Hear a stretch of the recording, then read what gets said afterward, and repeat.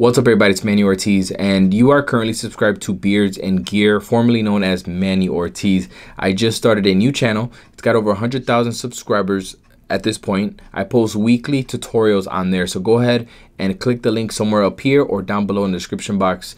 That will take you to my new channel.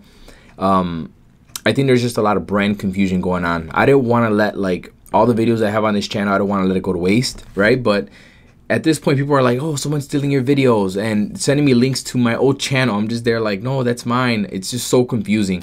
So in a couple of days, I'm going to make all the videos private on this channel and basically shutting it down. And yeah, I'm going to be posting only on my new channel, the Manny Ortiz channel from now on. So with that said, click on the link below, subscribe to my new channel, and I'll see you next Monday when I post my next video. Stuff. Instagram has definitely opened my eyes to different and more creative compositions.